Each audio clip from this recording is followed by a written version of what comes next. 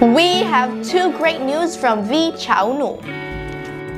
Hi Lovelies, Min here. Please subscribe if you're new to this channel, like and share this video, and hit that notification bell.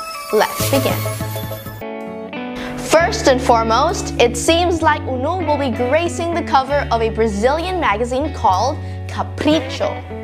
According to their social media posts, this person is a K-pop star and also a great drama actor. He came to Brazil very recently. Well, I think it doesn't take a genius to know that these hints are all pointing to EunWoo. He will be on the July issue of the magazine and it will be out tomorrow. Another super exciting update is that EunWoo together with Lee Dong-hee, Lee Jae-hoon, and Kwak Dong-yeon are in talks to join a new variety show.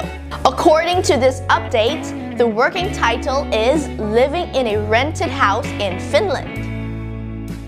This is a TVN production and one of the producers is Lee Se-young, who EunWoo had worked with in The Butlers.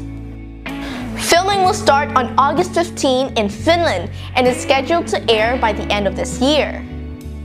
This scheduled one-week filming will take place in rural Finland, where the cast will experience the self-sufficient lifestyle of residents in Lapland, Finland.